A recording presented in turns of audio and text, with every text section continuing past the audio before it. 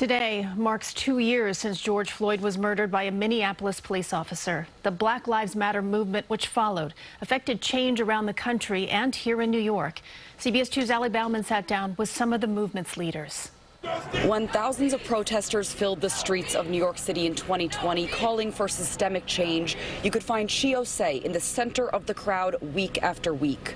We came into the protests in 2020, or at least I did, wanting to change the entire system, but we can only do that when we're building power on a local level. 2 years later, Osei is now a city councilman based in Bed-Stuy.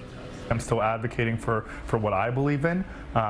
There are some like-minded individuals in the council that share my beliefs and views, but we are the minority. After the murder of George Floyd in Minneapolis, New York State passed some police reforms, which include banning chokeholds, limiting qualified immunity, and repealing 50A, which sealed disciplinary records for officers found guilty of misconduct.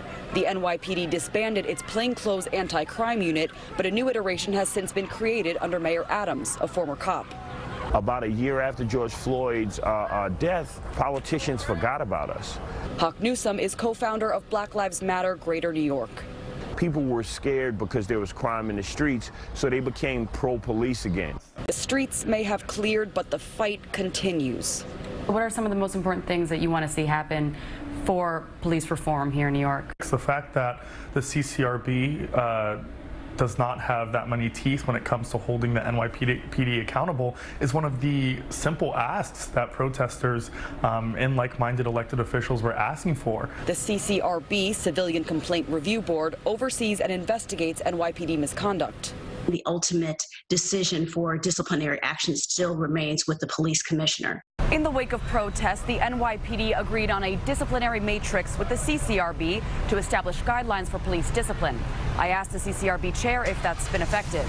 The jury is still out. We definitely have utilized it in order to have more agreement. Osei and Newsom say the momentum from 2 years ago now continues on a local level.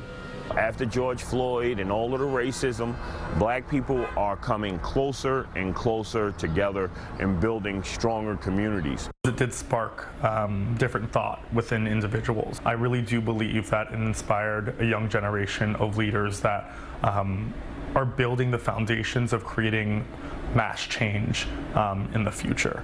Bauman, CBS 2 News. President Biden signed an executive order on law enforcement and reform. We'll have those details coming up later at 5:30.